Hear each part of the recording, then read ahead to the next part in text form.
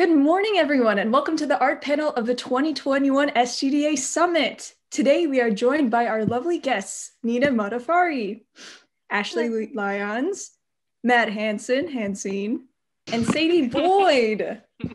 Well, let's get right into it. Nina, where do you work and what's your discipline? I work at Maxis EA. I'm a concept artist on the team. Work on The Sims 4. Ashley? I am the lead VFX artist at Gearbox Software. Matt? I'm an art director at Obsidian Entertainment. And Sadie? I am a 2D environment artist at Arcane Studios Austin. Awesome. So we have some wonderful guests here today. So for the first question, what made you want to go into this industry? What inspired you to start pining towards it? Well, go for it. I can answer first. Go ahead. I remember seeing like art books of like Mass Effect and stuff like that. And like one of the earliest games that I started playing was like this rinky-dink game called like Ghostmaster for the PC. And the studio doesn't exist anymore. But I remember like playing the game, being like the idea was in my head, like, who makes this? I want to know. And I told my parents, they're like, that doesn't exist. There's no such thing as a game job. Focus on something else. So I think like one of those games, I was like, I want to create the art for it. For me, it was kind of an accident, to be honest. When I was a younger person, we'll just say a younger person, I enjoyed role-playing games and just games broadly, especially tabletop games. And I was doing a lot of that work out of school. And one thing led to another, and I kind of stumbled into a concept art position at Obsidian, and have been doing that since. I would say mine was kind of an accident as well, where I decided to go to grad school, and instead of the grad school I went to had two options, or for visual effects and graphic design, and I accidentally crossed off VFX. And then when I got to school, I was like, yeah, sure, sounds good. One thing leads to another. I end up really enjoying VFX, and then I end up graduating, and then a couple years later I find a job in the gaming industry as a VFX artist. I think for mine, it was interesting. I played a lot of video games when I was younger with my father, and we played Tomb Raider together. And I kind of grew up. I actually went to school for archaeology and anthropology first because of Tomb Raider, because I thought that's what I wanted to do. And long story, short, and they didn't give me the booty shorts or the dual pistols. I decided to kind of reevaluate, and I was like, well, I actually liked the environment of the space, and I liked the feeling of like going through and playing it, and like this strong emotion that invoked from that made me want to pursue game art. So bit of a twisty path there. So as you start going into this industry, how did you decide, or how did you hone your style or your niche in the industry, even if you went in as like accidentally? I'll pop in this one. So for me, it was actually the opposite experience. I had to break my style. I was, working as a concept and UI artist at the time. Pardon me. And you have to kind of chameleon and match the style of the studio you're working for and the title that you're working on, especially if you're in a small to mid-sized studio where your titles might be, have shorter development cycles and you have to swap frequently. You almost have to go in the other direction. You have to say like, okay, I'll save my style for my personal work, and then I will adopt your style, whatever that is, moving forward. And now in art direction, it's kind of like it's flipped again, and it's a matter of like, okay, well, I am now defining the style for not just myself, but n number of artists, and it's an interesting process of figuring out. And I think it's similar to finding a personal style, of figuring out like what are the strengths of the team versus what are the strengths of myself as an individual, and also what are the things that people actually like to make. It's very important to figure out where you feel the strongest working, not necessarily what you're best at doing, but where you feel the strongest, when you're the most contented, when you're the happiest creating things and pursuing those things. And when you're developing a style for a team, you kind of do the same thing, but for the group. And you kind of analyze what are the things that the people on my team are excited about making and how they're excited about working. And how can we push things in that direction and tailor things in that direction. But yeah. Mm-hmm. I would say for myself, one of the ways that I definitely hone my style is just creating as much as I can, and not necessarily during like the regular quote 9 to 5 job, but after hours and have some downtime, just trying out new things, seeing what you can do. Learning new software is key. It's especially because when you start learning something new, you're trying to figure things out, and because you're not used to working on this software or like this new technique, you might figure something out or find something new that you've never even thought about before. And then that will bleed into your older techniques of saying, okay, I used to do it this way, but now that I learned this new thing, I can take my old technique, my old style, and adapt it to this new thing that I'm learning. So that's definitely one way. And also watching a lot of animation really helps, especially for my discipline, visual effects, because a lot of stuff in animation can tie over to what we do as far as like timing and doing those like the basic 12 principles of animation. It's in seeing a lot of that in in movies and TV and from professionals, and then just transferring that into what we do at at our studios.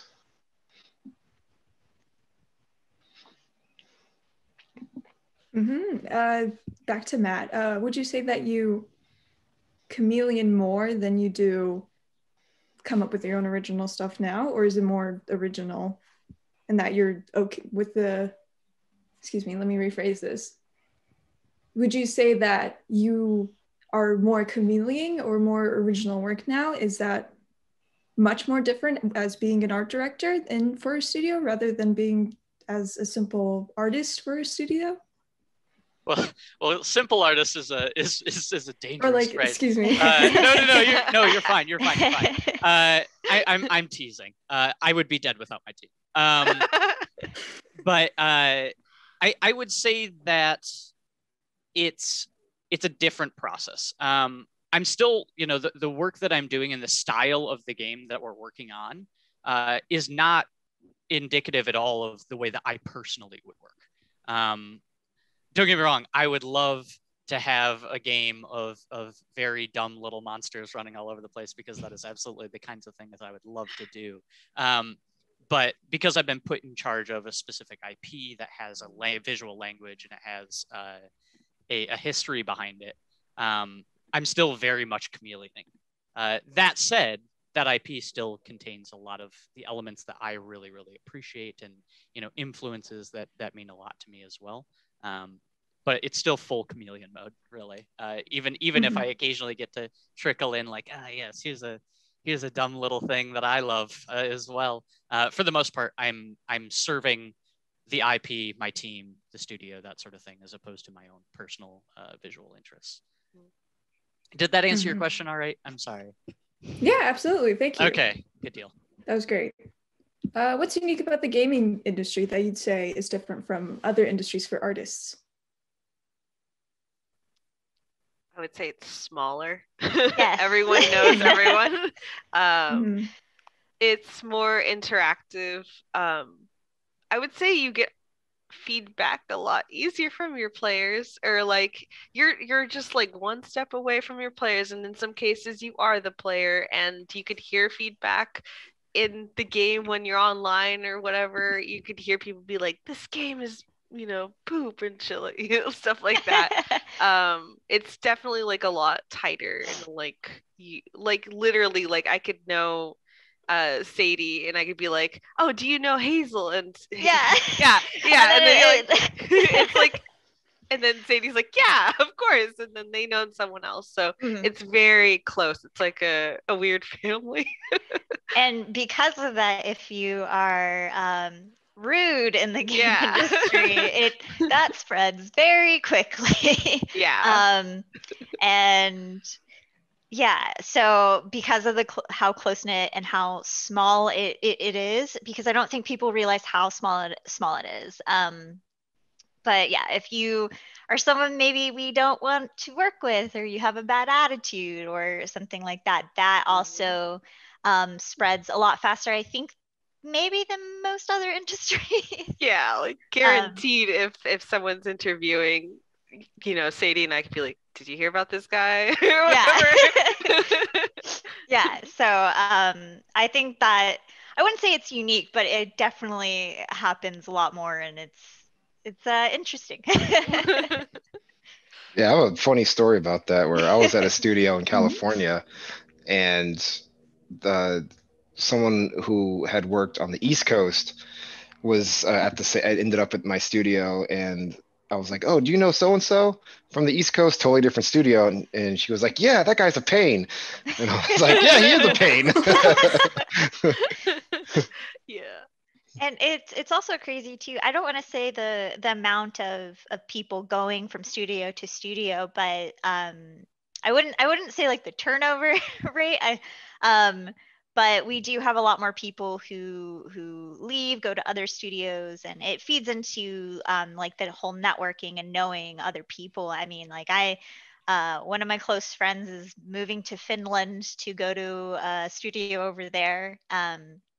So it's really interesting, and that's why like I have a love-hate relationship with E3, but I love it because I get to see all those people who come in, and it's like weirdly like maybe a family reunion or a high school reunion or something similar, but especially too like networking and creating like friendships and everything, they're a lot stronger, I have found too. So Yeah, it's So funny that. oh, sorry, Oh. go ahead. No. We can move on. It's fine. No. This is like a follow-up question. Go ahead. Well, I was just gonna say it's funny that Sadie brings up that kind of lack of stability, I guess, of when one project ends, a lot of people will leave because they're not interested in whatever the next project is lined up, or unfortunately, you hear horror stories of studios that have to let people go after a project, and that's never pleasant. But on the flip side of that, this industry is the first time I've ever had health insurance. So it's like, all right, like, well, since I was a child, and there's a stability that actually comes with it. And certain studios, they'll hold on to their people for title after title after title. Obsidian's kind of like that. Even if someone isn't like the right fit for the next title, we'll be like, yeah, but we don't want to let him go. So, all right, we'll figure it out. And so, we've got people at our studio that have been there since it opened. I'm kind of like a young gun there, and I've been there like 6 years. So it's it's an interesting dichotomy of you can find stability if you want it, and you can also just kind of go with the flow and move from studio to studio, and that's totally accepted as well. It's just a matter of what you're looking for out of life, if you're a more frenetic individual or if you are seeking that stability. That's true. You could be more like a nomad, or you could be more like like someone who just stays in one place. At Maxis, we have people that have been there since The Sims 2. Like I've been there for 3 years, and that's like considered like the low end. But at some indie game dev studios, that's like 3. You're like the most ancient, wise person there. yeah, I've been at Arcane for 6 years, and there are some folks there who have been there like for 20. Yeah. So it's definitely, and also I think on resumes too, it's not as frowned upon if you're bouncing from studio to studio. That's common. Yeah, it's very common as opposed to maybe other industries. Mm-hmm. I see. Nice. So we have a good mix of 2D and 3D mediums here. What would be your creative process when working on games? Do whatever my art director tells me to. I was gonna say, do whatever my art director tells me. Yeah. Sometimes it's not like there's like a process per se, but like it is a bit like when you get into the industry, it's like your creative processes start at 9 Do whatever your director tells you to. Matt knows. Yeah. You're the one doling out the stuff, and then you work on it until the day ends, and then repeat ad infinitum until game ship. Yeah, I would say it's a little bit like I mean, I've been at other studios, but at Gearbox it's a little bit different. Where as our art process, at least for my team, it's very goes with the flow, as far as what we would create. Where our art director would give us direction and say, hey, this should look like this, and or this thing should look like this, or we'll have concept art where it would be like, this should look like this, or here's an idea. But I know for our team, we get a lot of creative freedom and what we create, which is one of the things that I really love about working at Gearbox. Is if it looks cool and if it works and if it's awesome, then 9 times out of 10 we'll get to keep it. It goes in the game, and then maybe we'll iterate on that. Whereas if we get a concept piece, it's not set in stone, so to speak, where we will have a lot of freedom to kind of change things up. And if if we think that something would look cooler a certain way, then we have total freedom to just kind of go with what we think would look awesome. Yeah, we kind of follow similar. We have like the hybrid of like do what the art director tells us to do, and also if it looks cool, performs cool, it's stylistic and matches everything, we have that freedom. And especially with my position is quite strange because we don't have anybody else, and nobody in the company has that title. So it's a very hybrid role of I do 3D and 2D and I do concept and all this stuff. So my own personal tasks within the role do deviate sometimes from the normal thing, but I also do get to have like a lot of creative freedom. Sometimes I specialize, we talked about niche before, I specialize with signage and environmental graphic design and wayfinding. So I kind of, nobody else in the studio really understands that. So they're like, just go ahead and do that. And then the art director's like, that's great. That fits. Good job. And I'm like, awesome. Yeah, that fits is like the most important two words. So my personal creative process is actually just a lot of Excel spreadsheets these days, so not terribly creative at all. But as far as how I try to run the team itself, I try to be a little bit more creative freeform, where any individual task that goes out to artists, it comes with a few things. It comes with, what are the core design pillars that we're trying to establish with this thing, whatever that may be? What is it serving the player? Like, is it a piece of exposition visually? Is it some wayfinding information? Whatever, it doesn't matter. And then go. Like, here's a really rough box to play in. Go play, and then all I have to do at that point, assuming I trust my team, which I do, which is great. It's a good, very fortunate position to be in.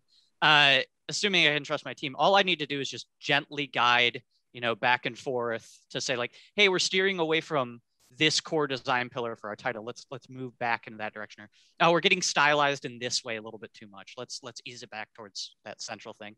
But it's less of a dictatorial, like, you're going to make a dragon. It is going to have yellow scales. It is going to have a saddle and a laser gun, and go for it. And it's not wearing the saddle. The saddle's for a bigger dragon that it's going to ride. Like, there's not, it's never quite that thorough.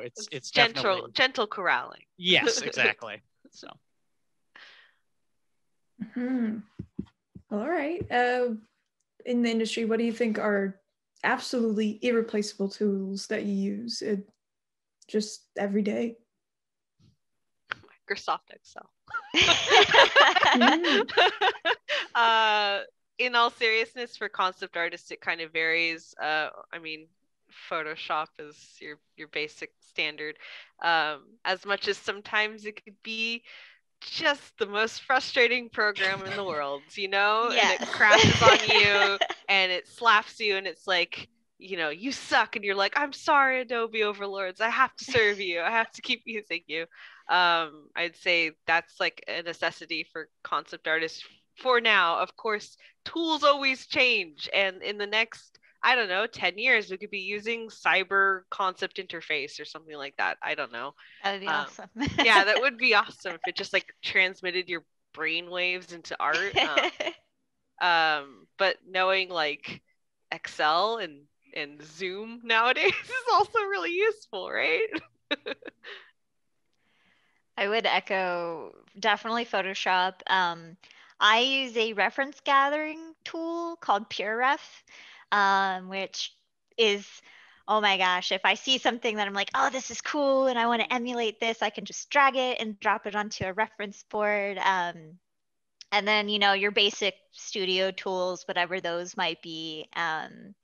But or Slack or like the thing, Jira, Confluence if you have that. Yeah, Confluence. Yeah, like documentation tools, all of that. I think I use those a little more or on par with everything else. Mm-hmm. I think one of the tools that I use almost daily is Houdini, just because it's a good tool for what I need. Right? I mean, it's almost replaced pretty much everything that I used to use. It's not just one-stop shop type of program. It's extremely cool. I'm going to break with convention a little bit because software is great. Don't get me wrong. Like Houdini kicks ass. Photoshop, I don't know how I would do my job without it. But at the expense of potentially sounding a little wishy-washy, I think the most important tool is empathy. Empathy for your coworkers to understand like what it is they need, how you can serve them, how you can make their lives easier, especially if you are like a one-stop shop, all service person like concept art that's interfacing with a bunch of different, groups. Or, I mean, honestly, they're all one-stop shops. Who am I kidding? Like VFX has to appease character art and environment art and everyone else and systems designers and everything else. So empathy for your coworkers is huge. Empathy for your players, understanding what sorts of things your players want to see, what they want to experience. Empathy for, I hate to say it, but empathy for the company you work for. Understanding what their goals are, what are the directions that they're moving in. And so I'd say like outside of fundamental art skills of understanding balance and composition and value and all of that, which I would say is probably the most important tool set. Just that ability to turn off your inward reflection, look outward and say like, what is my impact on the people around me, the world that I'm a part of, and how can I make that a better place for the people that want to participate in that? If you show that that's a highly important thing to you and I am interviewing you, yeah, you just made it to the next round. Like, great. Like, I don't care what the job is. Yep, you pushed all my buttons in the right way. Thanks. So yeah, I because at the end of the day, like we're all a part of a big team, and we, even small teams are big teams within this industry, and we are all serving a positively massive audience. And so anything we can do to put ourselves in other people's shoes in that process is going to be huge. Mm-hmm. Now making a complete 180 from that. What do you look for in this? What kind of things would you suggest that a student put in their portfolio to make it stand out from others? What kind of skills are essential to show on a portfolio? I know sorry, go ahead. No worries. I think as far as portfolios go, I think understanding the studio that you're applying to is one of the probably biggest things you can do for your portfolio. So say like, for example, Arcane, they have a very like stylistic, kind of chunky, over exaggerated kind of shapes and lines and colors, gradient use and all that. So if a student wanted to apply for, concept art or a 3D position, I would suggest like taking a look at that studio's existing art style, making sure that their own art style, not necessarily fits, because they can have any art style they want, but the things that they're putting into their portfolio would mimic that style too. I'm not saying we wouldn't be, look at a portfolio that, had heavily realistic stuff or bright colors, but I think it definitely shows a level of detail and a level of consideration for the studio you're applying to. And it makes us less likely to have to ask a bunch of questions or, do the dreaded art test of like, can you fit or mimic this style? So I definitely think having things in your portfolio that are slightly tailored to the studio you're applying to is worthwhile. Agreed. Mhm. And I think it's also important to realize that the fancy concept art that you see in the books, that's usually done after the game has come out. That is not what we're doing. Like as a concept artist every day, I would love to say I'm the one like rendering the beautiful splash art illustrations and stuff like that. But at the end of the day, I'm creating like turnarounds, reference sheets. Like a lot of my work is like not pretty stuff, and like a lot of it is like, let's say Matt's like, I need an idea of a gun, and it's like I take a gun, I put it through a filter, I slap like mushrooms on it, I do like a turnaround, I'm like, art director, here's what I have. And Matt's like, you have 2 hours to do this. Sometimes you have to take shortcuts, right? And like it's important in a portfolio to show that you have adaptation, you could adapt to a style. You could try out different ones. You show your iteration, turnarounds. At the end of the day, as a concept artist, for the most part, unless it's a 2D game, you're sending this to a 3D artist, and you need to show that you can make sense with your stuff, and you can do call outs. You could do what is the texture of this fabric and stuff like that. And I think like sometimes concept art is glamorized as like doing these beautiful sweeping environmental pictures, and it's like, no. Unfortunately, at the end of the day, you have a schedule that you have to do, and if you have to take shortcuts to do that schedule, you got to take shortcuts, right? So yeah, that's my concept art realistic thing. Mhm. I would say I have two of them because something that I also teach. So I tell my students this because I'll get questions about demo reels and how do I set this up. So I do like a 20-minute just presentation of how to do a demo reel, how to interview for many of my students. And one of the things that I tell them is to focus your demo reel on what you're applying to, not just as Sadie was saying, applying to the studio, like know what type of art style they have, but also know what you're applying for. Because many times where I've seen a demo reel or someone applying for a visual effects position and there's nothing but modeling in their demo, like half their demo reel is modeling and the other half has some effects, where I don't want to see your models. I'm not interested in your modeling skill. I'm not interested in how well you can draw. I want to see how well you can do VFX. So make sure your demo reel has just that in it. And on top of that, not something that doesn't even have to do with the demo reel, but make sure that your presentation for whatever website you use, your presentation is professional, solid, and very clean. If I tell my students, you don't need to have a personal website. You can use ArtStation, YouTube is fine, things like that. But if I go to your website or wherever link you gave me, if I have to search through 5 minutes of just stuff, I'm not going to look at your demo reel because I have other things that I could be doing. So when I go to your website, I want to see, here's my demo reel, or maybe click a link, demo reel. Cool, I can watch it. I can get there in 5 seconds. And I think that's also very important because it tells me that the person applying is serious about what they're doing. Like they put time into the presentation. They sat down and put something together that says, I am serious about getting a job. I am serious about applying for your studio. I didn't just put this together in 3 seconds and just sent it out to everybody.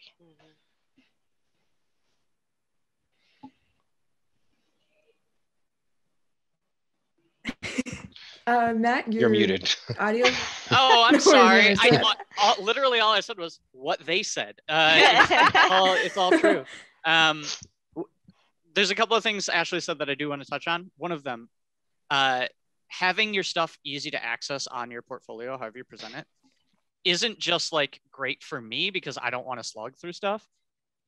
If it isn't easy to access, there's a chance I won't even see it in the first place, because we have hiring managers and they are very, very, very busy people. And if they have to dig and dig and dig to find your work, they're just going to throw it off the pile. It's gone. And it'll no matter how good your work is, if it isn't easy to see, I won't see it ever, because I'm not directly combing through portfolios usually.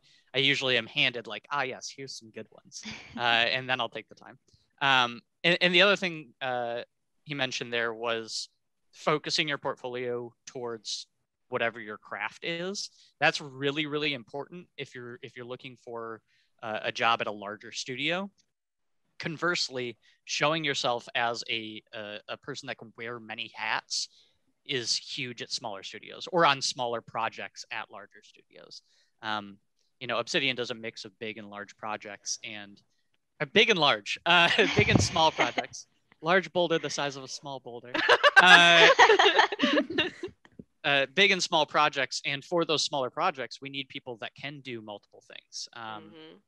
Whether that be, yes, I'm a 2D specialist, so that means I'm doing concept art and marketing and UI, or yes, I'm quite comfortable working in Houdini, so I will do VFX and also landscape design and whatever else, right?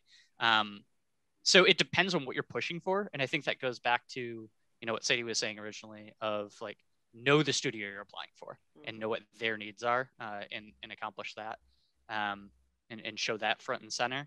And then also to touch on what Nina was saying, like if you are additionally showing like within your portfolio that you can show your work, so to speak, don't just show me this beautiful polished thing, show me how you got there, because 9 times out of 10 when we need a concept or whatever, we need to see that like iteration, because we'll probably stop you at like phase 3 and be like, all right, cool, we got enough, you're good. Yep. You don't have to polish it, we're done. So yeah. What all they said. Mm-hmm. Perfect. In addition, sorry. Let's say like in addition, if going back to kind of focusing your demo reel, if you want to make, I guess, a student or whoever is applying, if you want to make multiple demo reels, that's fine too. There's like, hey, here's my art, here's my modeling demo reel, here's my concept art demo reel. Like that's perfect too. Mm-hmm. Awesome. Perfect. Thank you so much.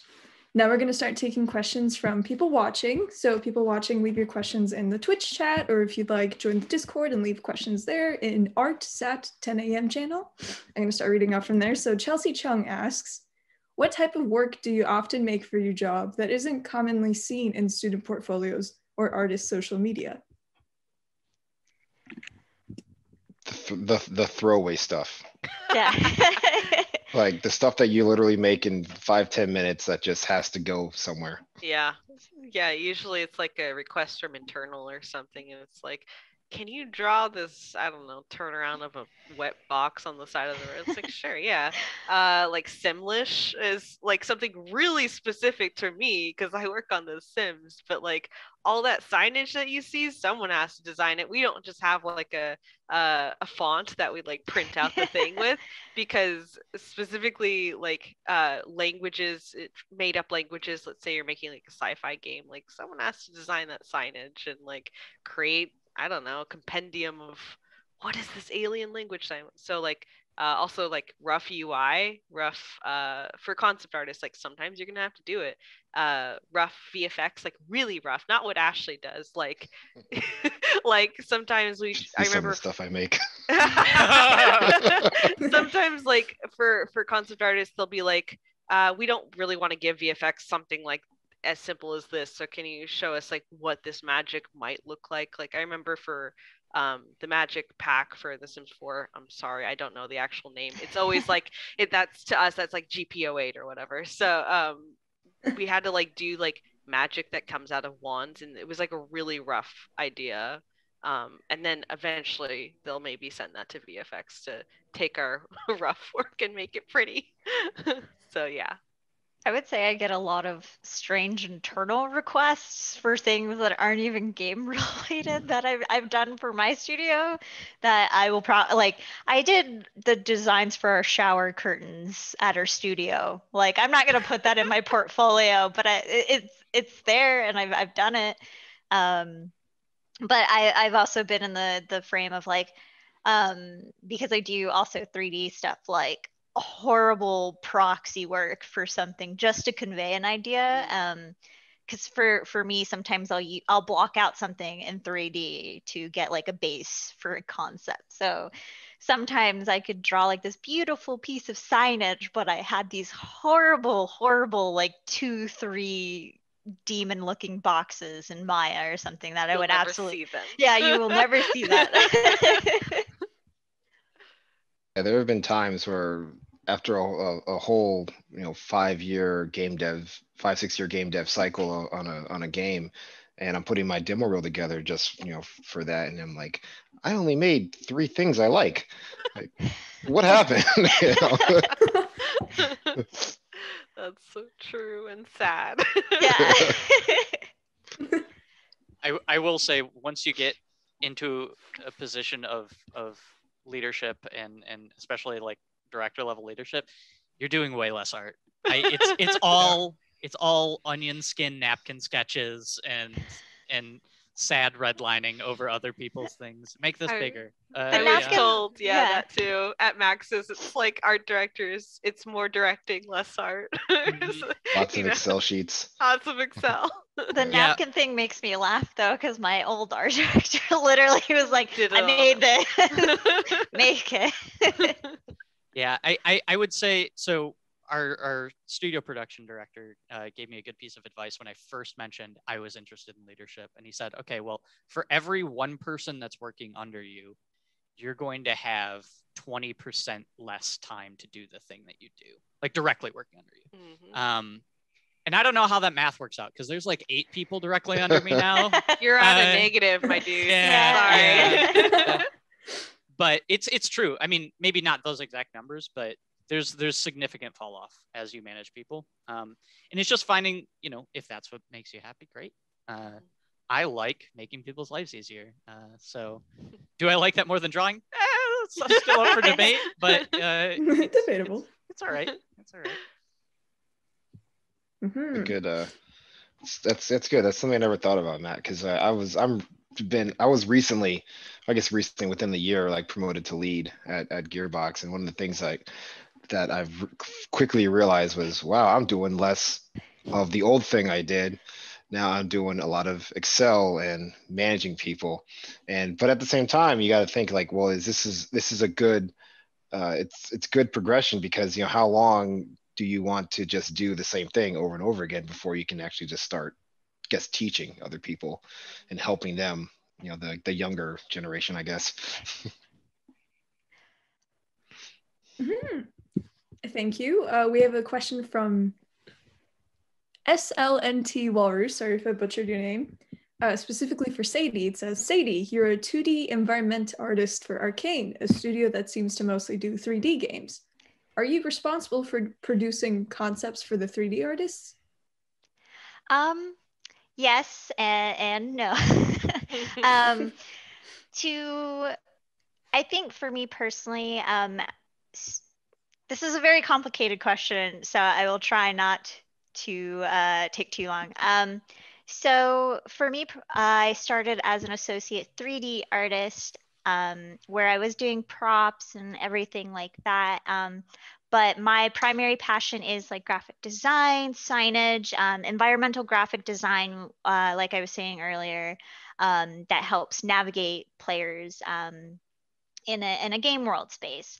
So I kind of have, and again, this position was, I don't want to sound pretentious to say this position was made for me, but nobody else in the studio has this position. And so it's been a lot of learning over the past year of what my job entails. And I have done concept art for the 3D artists. I have done graphic design. I have done marketing stuff. I've done UI. I've done 3D stuff. I kind of just do whatever is asked of me.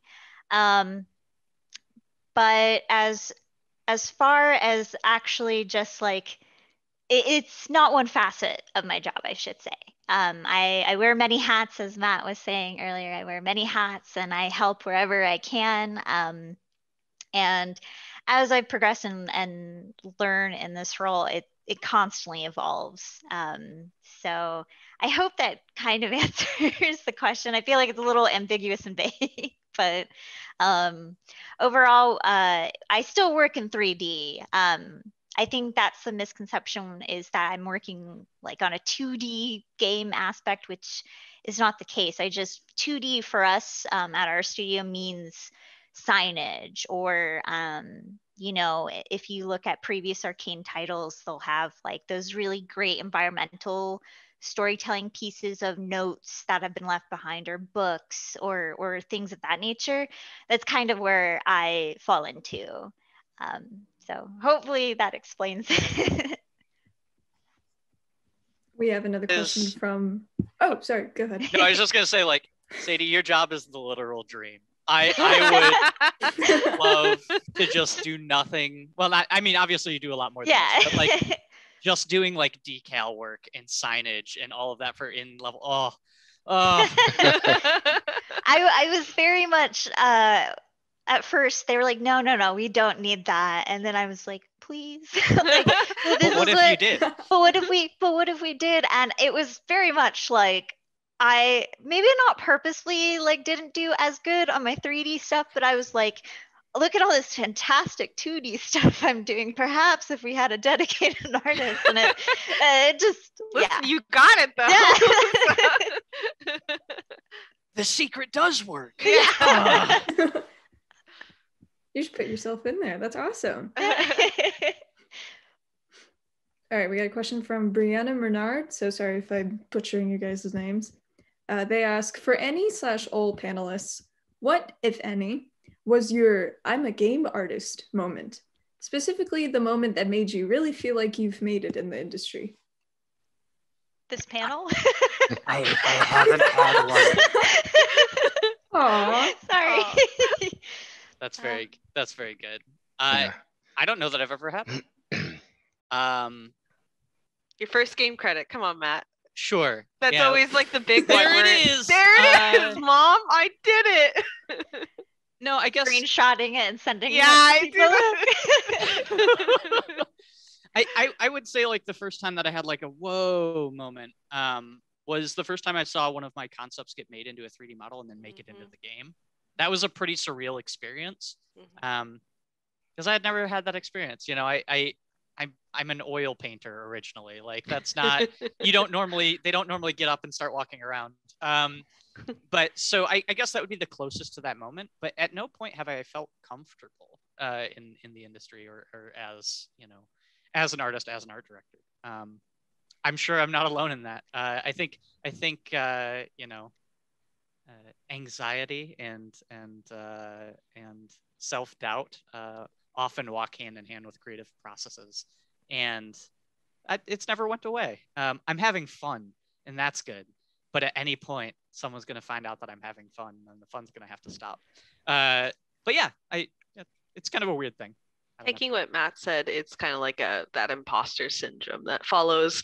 I tend to screenshot every time, like I make it somehow like a game credit, and I put it in a folder on my computer called "You Made It" or something like that. And I seriously do. But I think like the biggest thing for me is like when I was just starting out as a contract artist, just freshly graduated, like Matt said, seeing my 2D art translated to a 3D was like, I'd never seen that, and it was like the coolest thing in the world.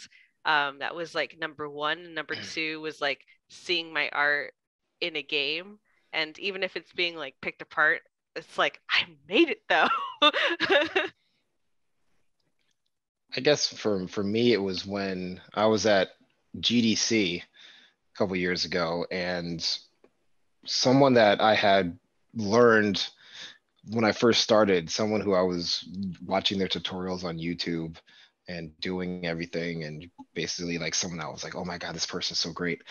I saw them at GDC, and went to introduce myself, and he said, "Oh yeah, I know you. I've heard of you." And I was like, "What? Really?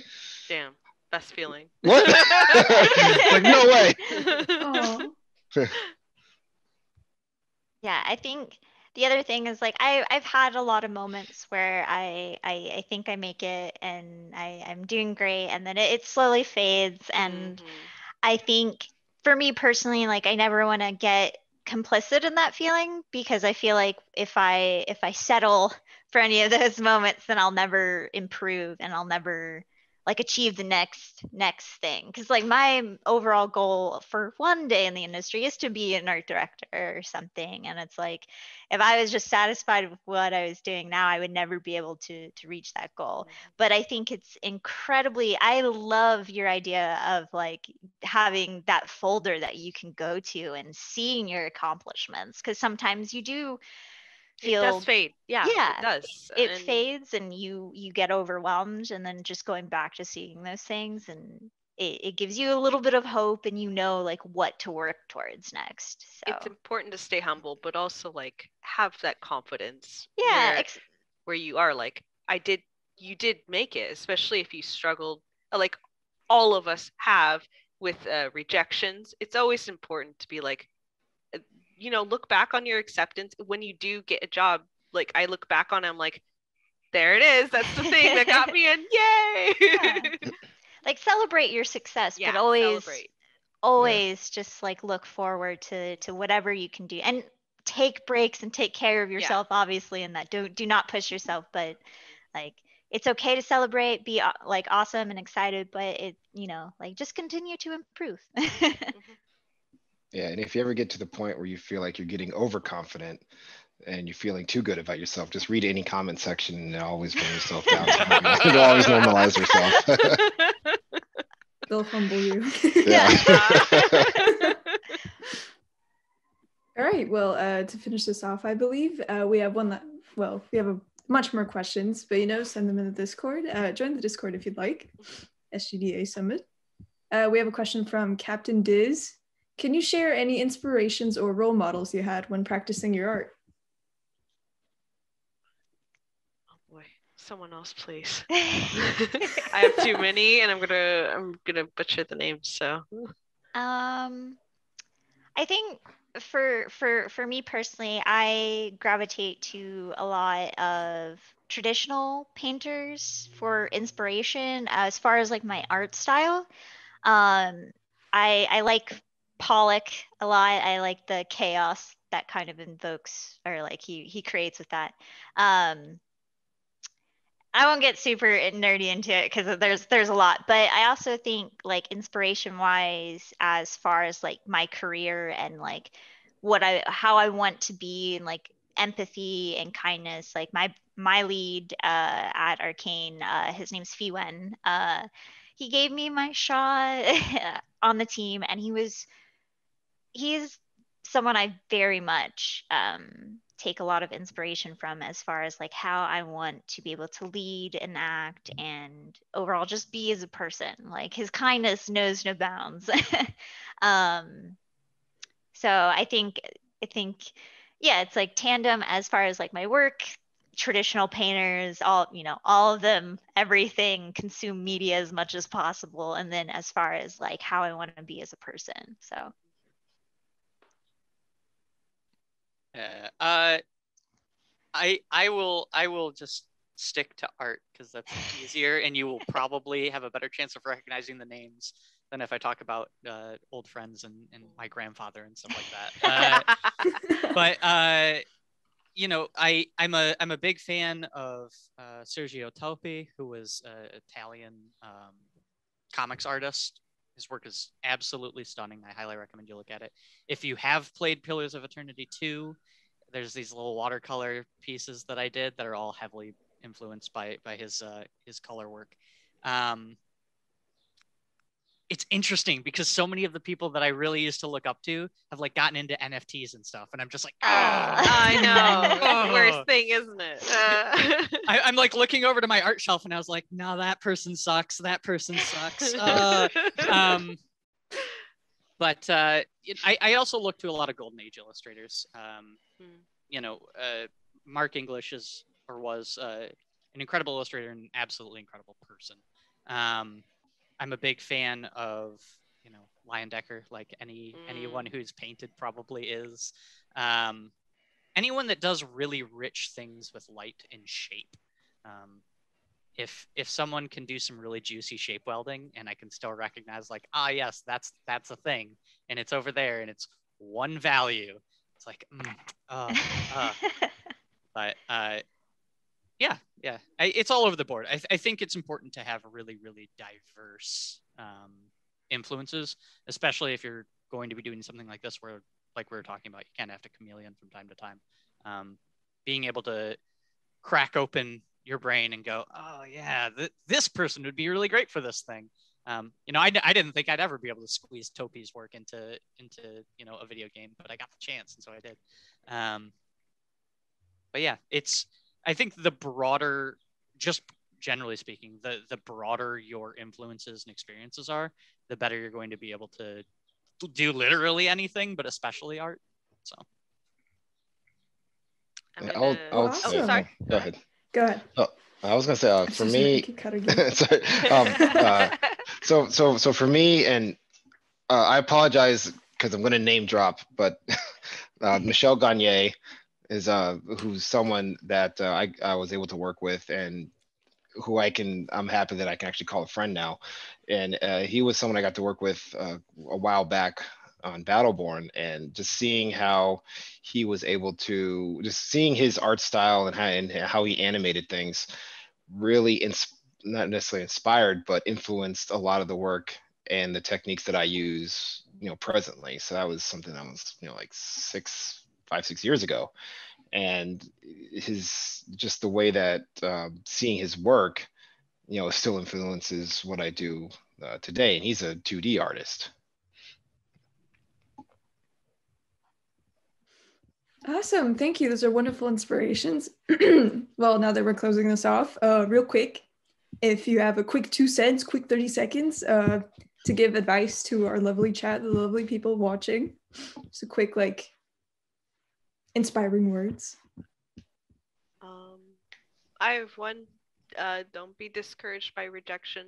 And as you go into this industry, real talk here, you're going to get a crap ton of rejection letters, and I know just starting off it was the most dejecting thing is putting together the most awesome portfolio and then just either A, being ghosted, or B, straight up rejection letters. I have over 200 of them, and I look back at them sometimes, and at the time it was super hard. And the thing is, if you have that spark of creativity, if you have that passion to do this in your heart, you'll push through it, and eventually you will get in.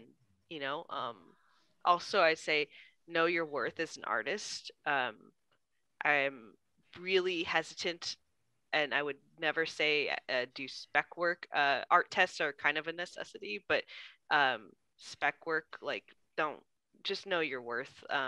Don't charge $5 for a full rendered illustration. That's ridiculous. And not only are you affecting other artists, you're affecting yourself, and you should always know what you're worth. There, as a concept artist, you're not just charging for the work you do, you're charging for the knowledge that you put into it, to learning your craft. So be confident and be your own number one supporter, right? You have to be an advocate for yourself.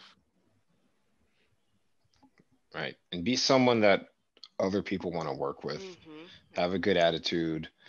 Because I don't care how talented you are, if you're going to be a pain in the butt to work with, I don't want you on my team. Mm-hmm. Yeah, just the general, be kind, have empathy. Biggest one for me is be passionate, but don't be blinded by it.